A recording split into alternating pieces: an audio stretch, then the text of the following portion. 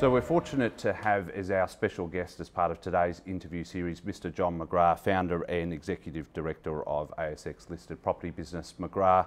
John, thanks again for the opportunity to have you on the program. You grew up in Sydney's south. Tell us a little bit about your upbringing, if you could.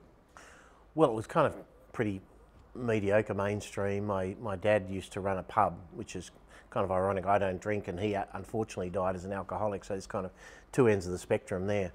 But we grew up above a pub that his father before him had owned leading in the Depression and lost it in the Depression. So it kind of went full circle. We grew up there. I was pretty good at sport as a kid, very good actually. And I felt, well, that was going to be my future trajectory, was sport, not business. I didn't do terribly well at school in the classroom, but I did well in the gym. And so my sort of goal as I grew, as I got into my 13, 14, 15 years sort of age group, when you could start telling who was going to actually excel at sport, and I was one of those guys, and who was not going to excel in the classroom, and I was one of those guys too. So it kind of looked like it was a good trajectory, and then as it turned out, I ended up having collapsed lungs as a late teen, so my sporting career literally finished overnight.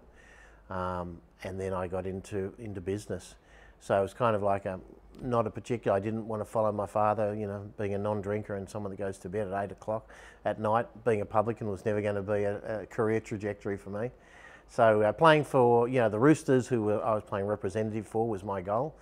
One day play for the Roosters and then hopefully Australia, but cut short by an injury. So 2 collapsed lungs as an 18-year-old. How do you rebound from something like that, and where did you see your life heading at that time? Well, it happened upon me. I didn't understand. I had an operation. At the end of the operation, I said to the doctor, how long before I can train? And he said, well, you can probably walk in a couple of weeks, then you can jog a few weeks later. And I said, and what about play football? And he said, well, you can't play football again. You can't have anything that would risk impact on your lungs. So I was like literally there thinking, what the hell am I going to do now? I started selling cars as an apprentice car salesman, if you will, but that was really just something to do to earn some pocket money while I trained for football. And I didn't really like selling cars. I liked the people I was working with. I liked serving people, but I didn't really like cars as a product. And now I couldn't do football. I got a bad HSC mark because I hadn't really tried that hard in the classroom. And then so I'm stuck with what do I do next? So I went to a careers advisory centre in Surrey Hills, in Kippax Street in Surrey Hills, and back in those days, and I asked them, can you show me all the options? They gave me a book from A to Z, all the career options, and I got to real estate, and it kind of looked like it was an interesting profession. I thought, well, I'm going to have to do something now for 50 years that I really love, so what could that look like? I remember watching a speech that Steve Jobs gave. I think it was the Harvard School speech, and he says that, your life, as you look back in life, you eventually join the dots, and but it's not until afterwards you join the dots. And I think that was one of those times that I now look at it, and real estate's been an amazing career for me and a great life, and I'm quite lucky that I had collapsed lungs because it forced me to take another career path. Only because I think back in those days, most sports people are retired by 28, 29, and many of them back in those days anyway didn't have particularly fulfilling careers thereafter. So that probably could have been a path that I would have taken. So long story short, I was pleased, I was devastated momentarily. I threw myself into real estate like I used to throw myself into sport. The reason I think I was good at sport was not because of any natural talent, it was because I trained hard, I worked hard, I modelled the best, I visualised, I did all the things that were important to be a good sports person, and they all came together and they gave me a certain outcome. So I just now poured that into real estate, and it ended up, sort of fairly early days being quite a good decision to make. And where do you think the hard work and that discipline was instilled into you from? Was it your father that had that sort of influence? I was probably too young. He passed away, or he left my mother. They separated, then he passed away when I was relatively young. So I didn't have first-hand experience so much of him, and they had not a particularly great marriage, so it wasn't, we just weren't very close as a family. I think it was, to be quite frank, Rob, was out of fear. I was fearful that having now, my dream of playing for Australia was gone, and then I was fearful of just being one of millions of a sea of faces. Many people are pretty miserable.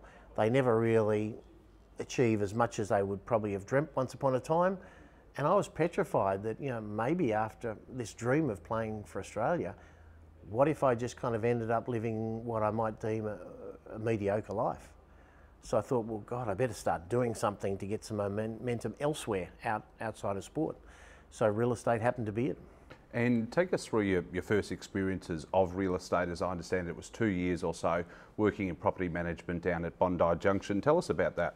Yeah, look, it was great. I was very thankful to get the job because I'd had such a poor mark in my HSC. And when you're 18, 19, the HSC is kind of the best barometer for potential employers to look at. Have you got an HSC and how'd you go?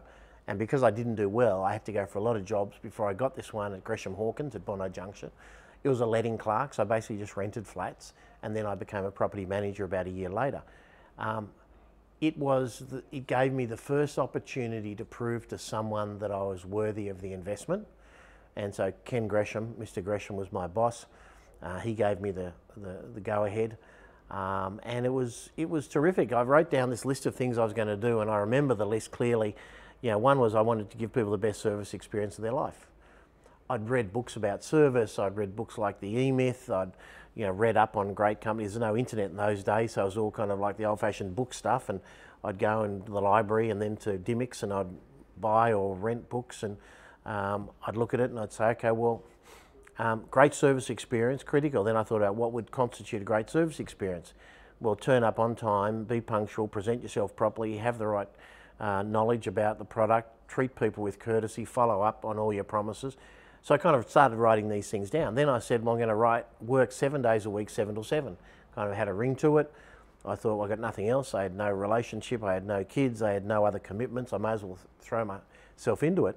So I was virtually working 12 hours a day, 7 days a week, even though the business was only open till 12 o'clock on Saturday. So business was open 5.5, but I thought, I don't want to just do what everyone else is doing, because then I'll kind of, again, just get what everyone else is getting. So I threw myself into it. I showed properties on Sundays. I worked back late at night. I did a range of things which, as I look back again, were catalysts for fast growth. So in a year's time, they put me up to a property manager, and then a year after that, I chose to shift companies, which was a hard decision because they'd given me my first start, but they were not really a sales type company. They were more property management. So I found another company in an area that I wanted to work, which is Paddington in Sydney, that gave me a start as a 20-year-old salesperson. So property management was a terrific grounding. It was the first opportunity to prove to someone that I was worth it. It was the ability to create some momentum and good habits regarding complaint handling, time management, looking after clients, those sort of things. And what about the transition from property management into sales? How did you find that? Well, it was kind of exciting but tough. I thought because I was in great momentum in property management, I'd just do the same thing and I'd immediately get into great momentum in sales, but it took me 6 months to sell my first property. And after the first 3 months, I was starting to lose confidence. I was starting to think maybe I am too young, which my previous boss had said, 20 years of age, you're too young to get into sales. And I thought, well, maybe he was right. And it took me 6 months, and I remember 28 Norfolk Street, Paddington was my first sale. And I reckon that sale saved my career, and maybe my career trajectory would have been very different because I kind of got a sale, and then I got a second one soon after, and then a third one. Then I built momentum. So it was tougher than I thought. As I look back, Rob, I think a lot of the people that I was serving, buyers and sellers, were either my parents or my grandparents' age. And I think I look back then and I was a little pimply-faced guy that was enthusiastic but no life experience and no real estate experience to speak of. And I'm asking someone to give me a key to their property to look after it, their biggest investment of their life. And so I guess, again, not surprised, looking back, that it was a little bit hard to build the initial momentum, but once I got into momentum, your confidence, like anyone, like your confidence builds once you get a role, and then you kind of walk into a meeting with a different energy about you. So that happened, but its first 6 months was very slim pickings. Speaking of momentum, you gained momentum in a significant way following the sale of the Bang & Olufsen house in Point Piper for a then record of $11.25 million. What impact did that have on you, and what impact did it have in growing your confidence? Well, that was that probably took me 5 years ahead of where I would have been. So Willie Porteous from Perth gave me a call one day. He was an agent in Perth, a friend of mine. He said, John, Brian Johnson is a friend of mine. He has a house in Point Piper. He says it's probably worth 15 million. Can you meet him? He'd like to interview a few agents.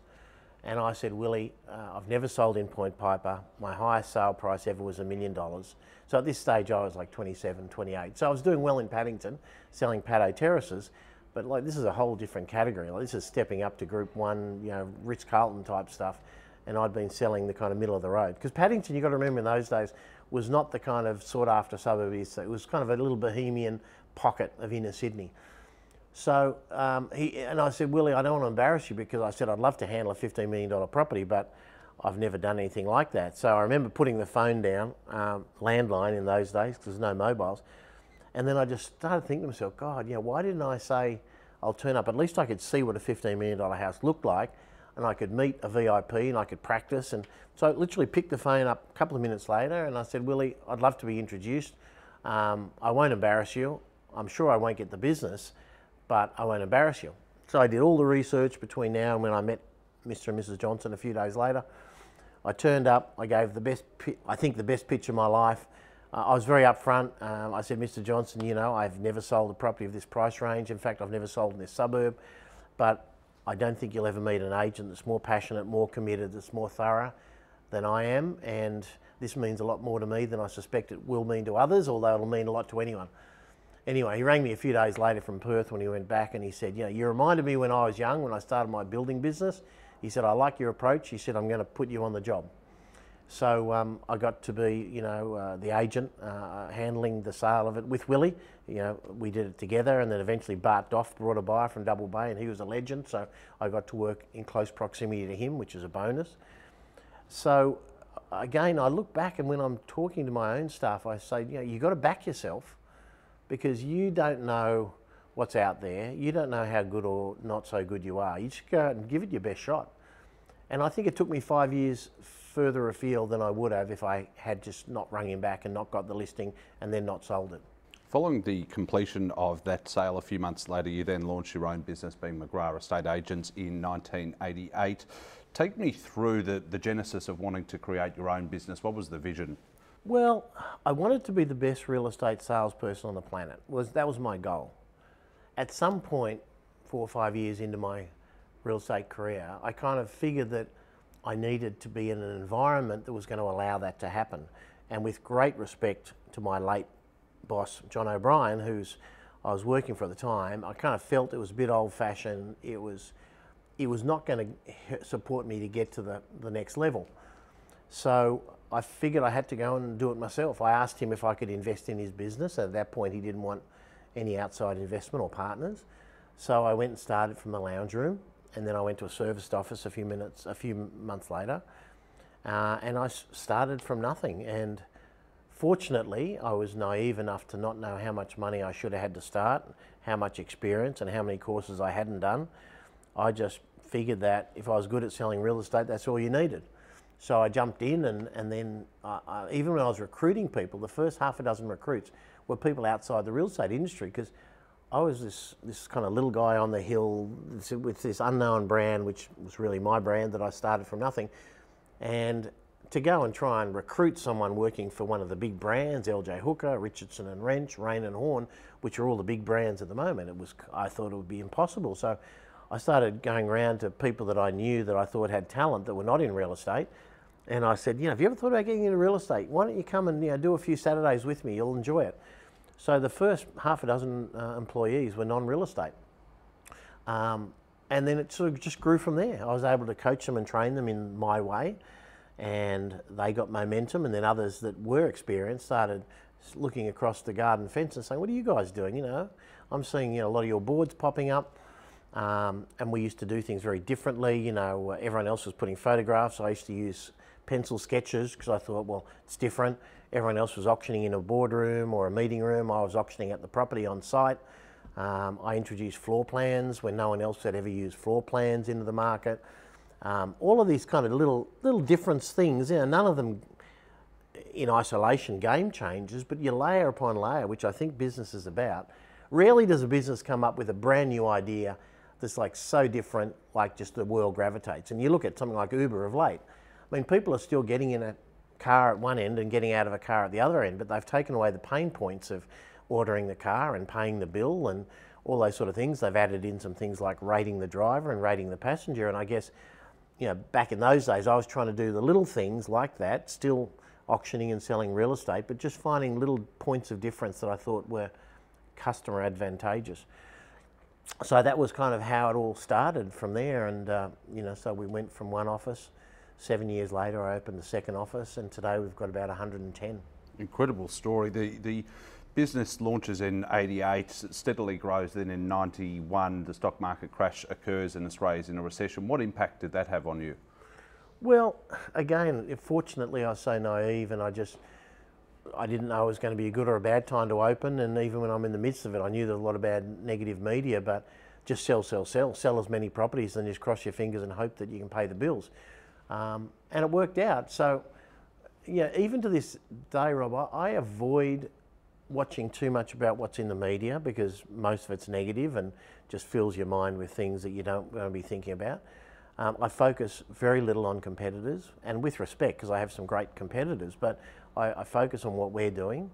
I focus on the things that we can control, which is not the stock market, which is not the competition, which is not the weather, which is not the interest rate environment. It's just like what we do and how we do it. So I've kind of always had that approach, even back to my sporting days. I didn't focus too much on the competition. I just focused on my own skills and my own attitude.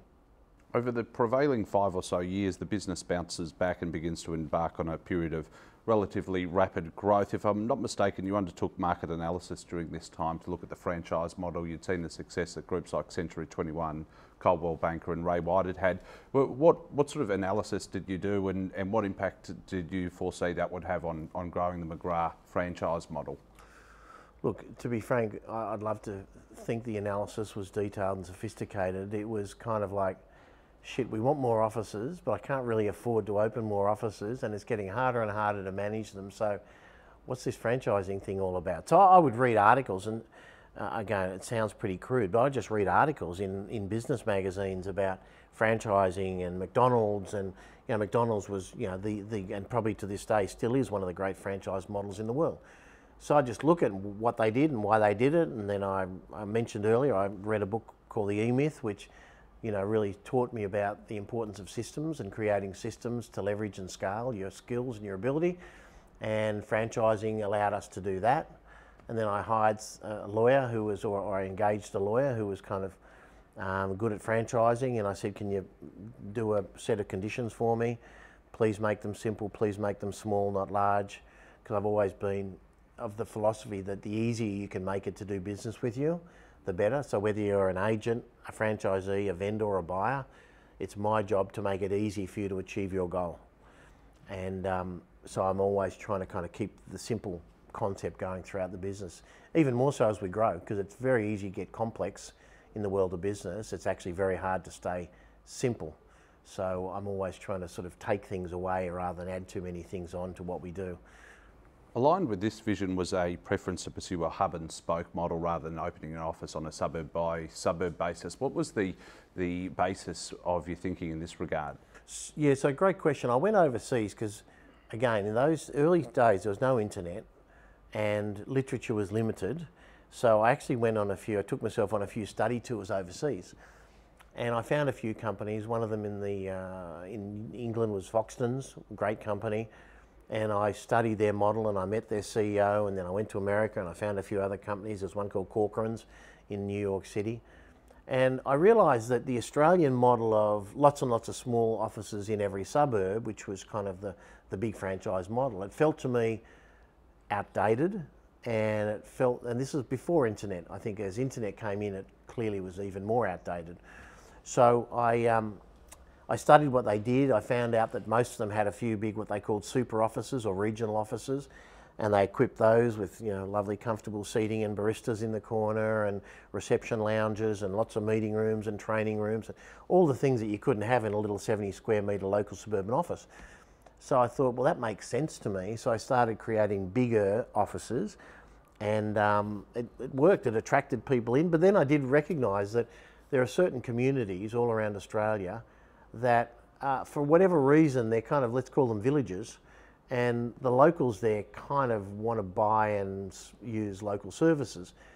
It's not the same for every suburb, but I realised that some places I had to have a physical presence and I had to have a specialist that lived in the area and had breakfast in the area and went to bed in the area.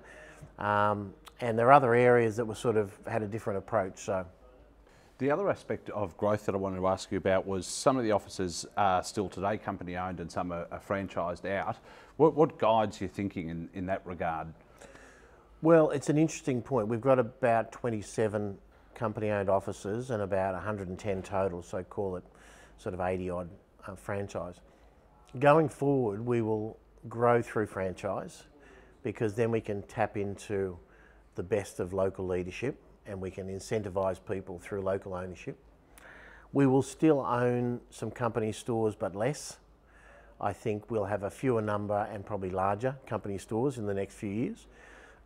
Look, there's no doubt that when you have a local leader who has skin in the game, in the office every morning, turning the lights on and off, that has a magic to it that's very hard to replicate in a corporate sense. So whilst we've been delighted that we've had 27 offices and they've all been, or most of them been stellar performers, we do think the time has probably come as we put the foot on the pedal to expand into new territories to probably convert some of those offices to franchise. But you know, it's a people business. You know, you've got to look after your people, and there is some limit to the bandwidth that you can really do when it comes to that. Speaking of growth into new territories, business was obviously started in Sydney, then grew into Queensland and more recently into Victoria. Was that something that was pre-planned all along, or is that something that sort of occurred either via growth by acquisition or just organic growth? Look, disappointingly, for perhaps your viewers, none of this was planned. You know, my second office was after 7 years, and it was because I was getting all these people from the north side of the harbour saying, can you sell our property, can you sell our property, and where's your office? Oh, you're in the eastern suburbs. So I kind of was like forced to do that, and then the same thing happened in other areas. And then I had a couple of young guys started, and they lived in the Shire, south of Sydney, and they said, oh, we're really keen to open an office, can we?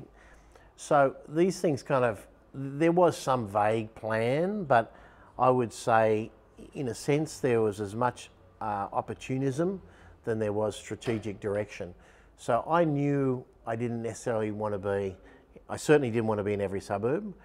I didn't probably want to be in every part of Australia because I knew that it's hard enough managing an office an hour away, let alone 6 hours away on a plane and car to get to an office on Western Australia somewhere.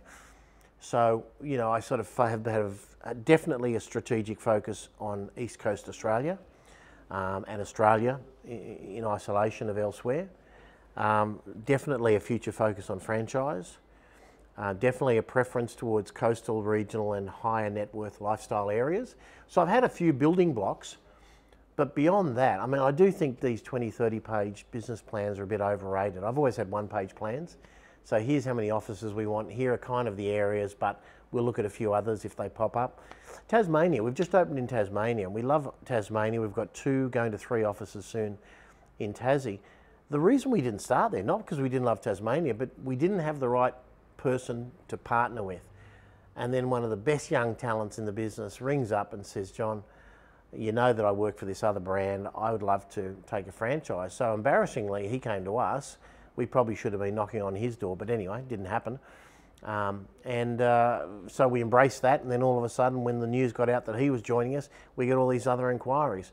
So I think that you need to have a strategic direction, you need to have a philosophy and some building blocks that you build upon, but I reckon most businesses probably overrate the need to have a minute, detailed plan of many pages.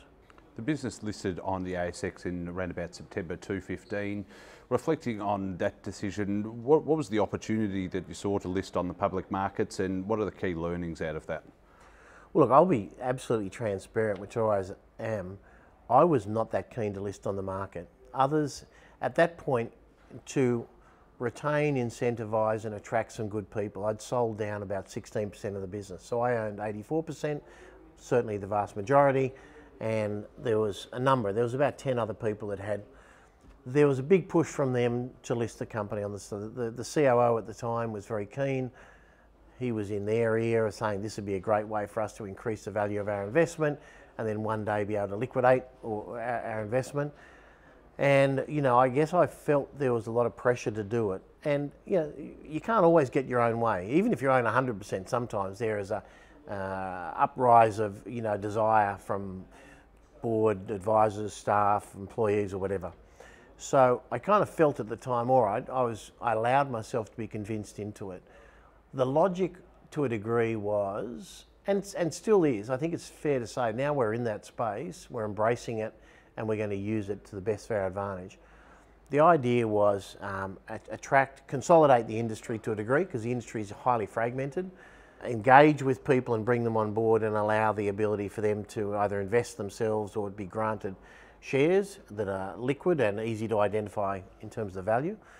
And so that was the philosophy. We missed our numbers and have probably been struggling to catch up ever since then.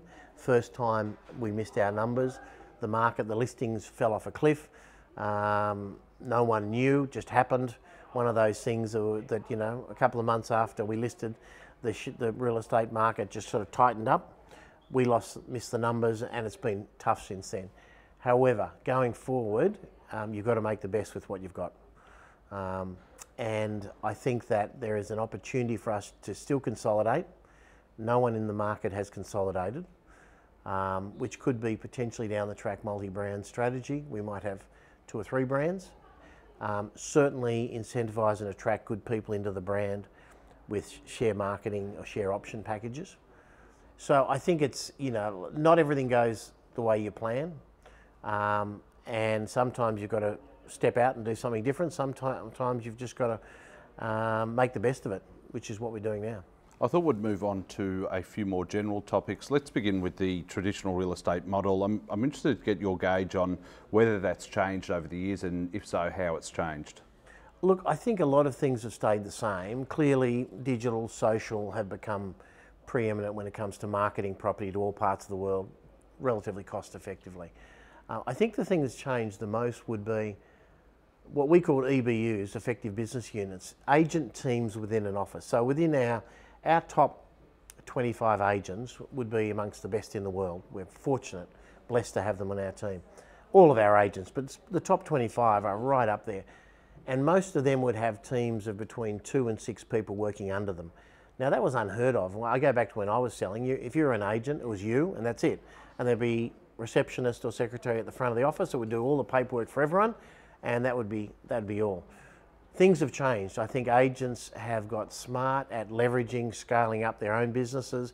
Most have continued to choose to work within a brand because they like the support and they don't want to deal with all the stuff that brands have to deal with. But they've almost built businesses. Well, they have built businesses within a business. That to me is the biggest change that I've seen over the last decade. Clearly you're a strong people person and a great leader. I'm interested to hear your approaches to how you manage egos and personalities across the journey of business that you've been involved in. I think it'd be fair to say that managing the highest performers is often the most challenging task. Whether you're in a sporting environment or whether you're in a business environment, people that are elite at what they do, sometimes that comes with big egos, sense of entitlement, and as I said before, we are blessed. Most of our top people are absolutely humble and they contribute and they're generous. But you will find from time to time, you know, people's egos, you know, get in front of them and it becomes hard. So how do I deal with that? Consistency over the years, transparency and consistency. So we have one rate card for commission, we don't vary it. It varies based on your performance, but we don't do one for you and one for you and one for you because we like you more than we like you. So we're very consistent, and I think we've built a framework that people have relied on that is transparent. I think you've just got to, it's a people business. You've got to be on the phone every day. I would spend probably 2 or 3 hours every day on the phone, often to my top franchisees, top achieving agents, managers, and just checking in, you know, how's everything going? Are you stuck in anything? How'd you go yesterday those meetings? Knowing what's happening at a grassroots level is critical. So I keep my finger on the pulse of as much as I can of what they're doing. I know when they've got big auctions coming up, I'll ring them and wish them luck. I'll call them on the Saturday night, congratulating them as a result. Little things like that really win credits in the emotional bank account of leadership, and people do remember that. So for a company that's kind of our scale and volume, and with the number of high achievers we've got, I am very fortunate that the number of incidents that come up that are too challenging to handle are very limited. One quote that I thought stood out when I was researching this was, you previously mentioned, life is all about falling over. You've got to get back up for all of us. You've got to keep going until that game change moment, that one shot to make a difference. Reflecting on your career, how have you been able to overcome adversity and overcome challenges? Well, I think just that. When you've got a paradigm or a belief system that says, for me to be able to achieve a large-scale success, there are going to be lots and bumps and bruises along the way. So then it's not a surprise. And when I'm coaching and mentoring young guys, girls that are coming through the ranks, I'll often share that with them, because sometimes you're coaching them before they've had too many bruises. And yet there are other times they've had those bruises and you're coaching them and say, well, this is just part of the course. Welcome to the world of business. Success generally polarises people. People go one way or the other. They either love your success and want to read about you and model you, and the other people hope that you fall off the step as you're leaving the office at night. So I think that for me, it's just been a philosophy, and if you're a salesperson, it's exactly the same. We know in every community 6% sells each year. To find the 6%, you've got to talk to the 100%, of which 94% are not sellers. So if I just use that model with agents and they get it, and I say, well, you've got to knock 100 doors to find the 6 that are thinking of selling. So don't be worried about the 94 that say no thanks. That's actually a path along the way to you finding the 6. So I think it's all about a philosophy. And then you've got to thicken your skin a bit. Reflecting on your career in general, what are the key lessons or the key pieces of advice that you can share? Business never outpaces its leader or leaders. So for a business to grow, you need to have a constantly growing, evolving leadership team, and sometimes that means some people out, some people in. Hopefully it means the people that are in stay there, but they just keep growing and growing and growing. I don't think you can just spend your way through marketing to more success. I think your leadership, certainly the leader and the leadership team, need to keep growing. So I think that was an important one. I think there's just, I believe in things like karma, and I think if you just look after people, staff, customers, suppliers, do the right thing over time, you play the long game, that comes back. Sometimes you need a favour from a supplier because something's gone wrong, and they remember all the good things you've done over the years. I think win-win deals are important. I say to all my agents, or if we're ever acquiring a company, I said, look, it's either win-win or it's not going to be sustainable. If I walk away thinking I've done the deal but it doesn't feel right, or you do, so I said we need to find a midpoint where we're all satisfied with the outcome. So I think you've got to take a generous. John Simon, and I don't know if you've interviewed John for your program, but he was a great mentor to me, and John used to talk to me about leading with generosity. And he said, always be generous with your people. If in doubt, give them a little bit more. Just do a bit more, give them a bit more. And so that's kind of one that's always stuck with me. And if I'm talking to a franchisee and they're saying, oh, we're in this situation, and I say, look, just whatever it is, err on the side of generosity and you'll end up winning as a result. There's some important ones. I'm a great believer in high standards, extraordinarily high standards, and extreme ownership. So high standards are whatever the industry is doing, how can you get above that? You don't have to be double that, but you've got to be above it really to attract excellence in customers. Extreme ownership is no matter what happens in your business, as a leader or a leadership team, you have to own it. So don't blame. And when an agent comes back to me and said, I lost a deal, I said, why'd you lose the deal? Oh, the competitor was 1%. I said, no, that's not why you lost it. You lost it because the client couldn't see the difference, so they chose the cheaper option. If they perceive that you are up here when it comes to expertise in handling the sale of their property and the 1% guy was down here, then they would still hire you. So extreme ownership says you've got to own the outcome no matter what, and then you learn and evolve from that. 2 more questions to finish. What motivates you to keep working each day? You're clearly passionate about real estate and property, but what motivates you to turn up to the office and solve issues and solve challenges and stay motivated? It's a great question. I think I really want to make a difference, and I hope I've made some difference to date. but I know between now and when I finish real estate, which probably will be never, because I just can't see any reason I'd ever want to stop doing what I love, I want to keep making a difference, and that is to my people here in the business, that is to their customers, that is to the communities that we serve. All of those things are important, and that is to the planet. You know, we're very big on environmental sustainability. We think ethical brands in the future are going to be the only brands that win. Because I think people are sick and tired of seeing corporations, companies, small business, large business make lots of money, and yet, you know, rape and pillage the planet and sort of, you know, pollute and all those sort of things. So we're believers that we, as a real estate agent, we sort of have tentacles into the community. We touch a lot of people, we meet a lot of people, we interact with a lot of businesses. So we think, fortunately, we have the ability to be a bit of an influencer within a community.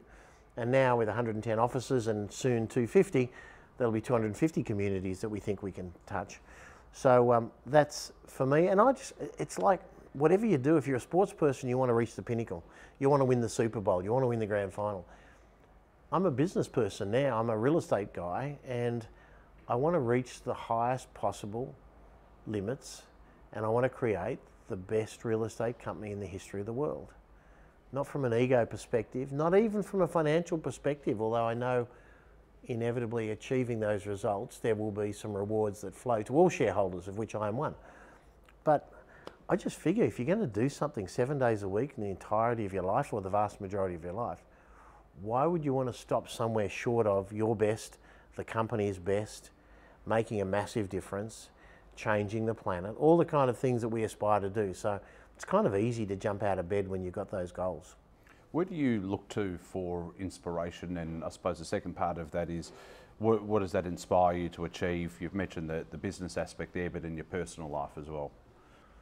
Well, my personal and my business life are very much intertwined, and I don't regret that. I think it's one of the beauties that, you know, people talk about the lines between work and home, and, you know, kind of, it's not. I have time off, and I have certain boundaries when I will turn the phone off, but I just never stop thinking about real estate, and I never stop thinking about business. I never stop thinking about McGrath and our team. So yeah, I think that it's been an incredibly good ride for me to date, but I still think my best work and the company's best work is absolutely yet to come. I think that the personal side is fulfilling, because as I said before, I don't think you can grow as a business leader without growing as a human being as well.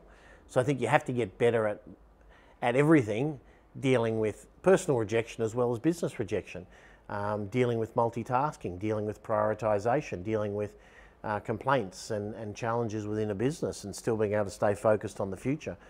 So I do think that both of them are very much embedded within each other.